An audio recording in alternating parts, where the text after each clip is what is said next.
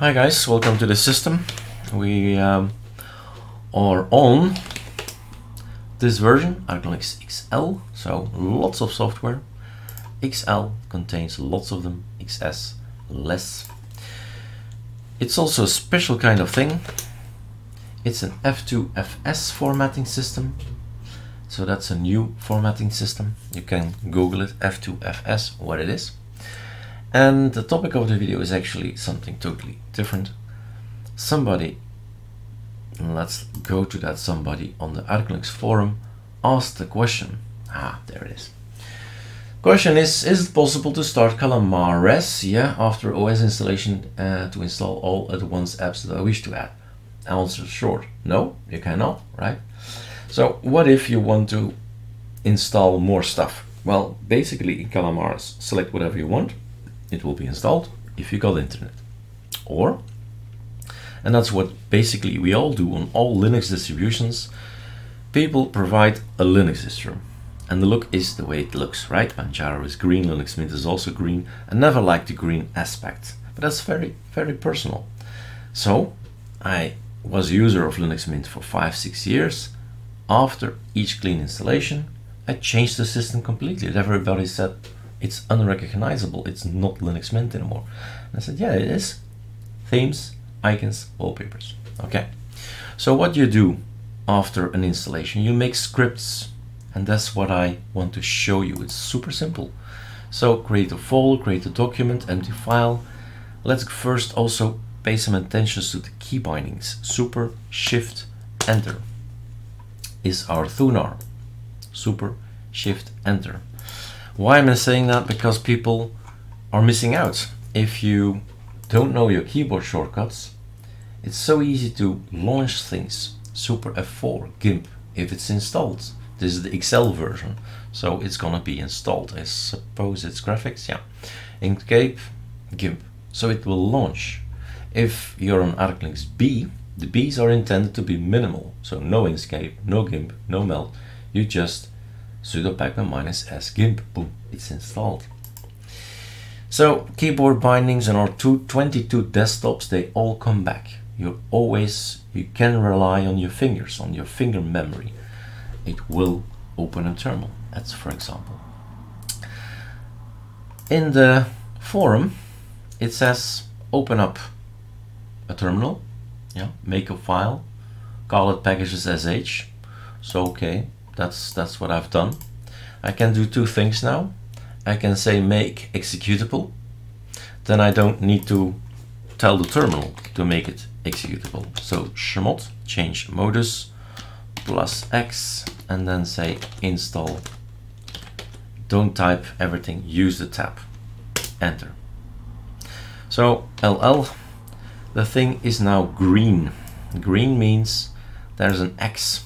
X from executable, executable, executable.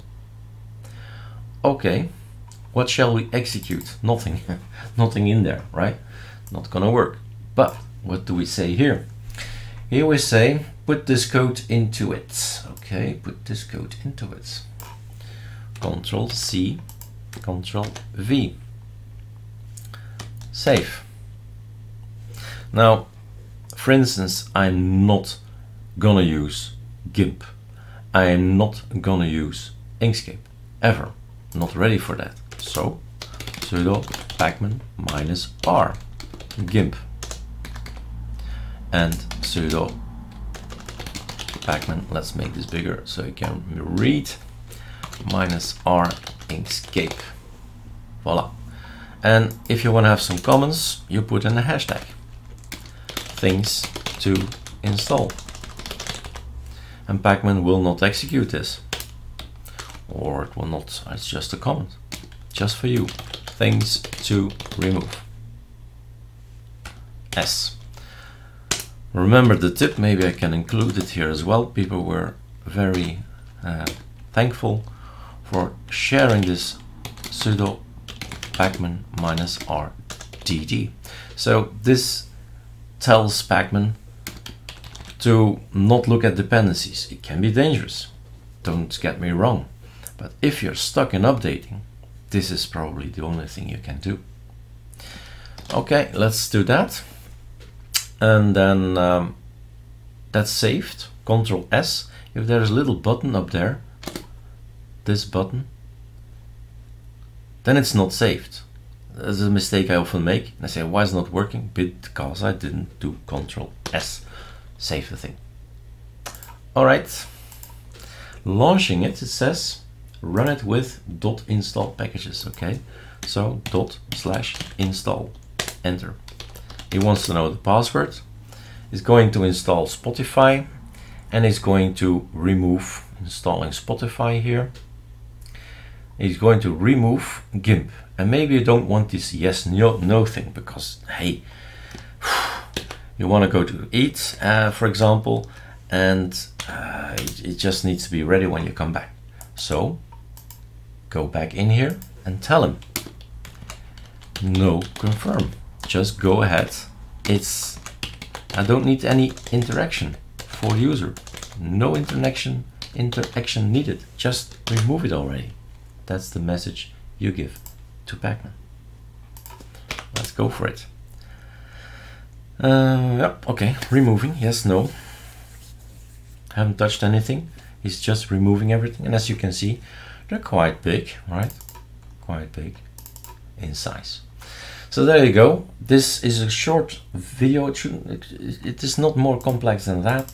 Put this after every installation, after every clean installation. If you think I'm being weird, I suppose everybody has this kind of script somewhere to run. Do have a look at ArcoLinux Nemesis.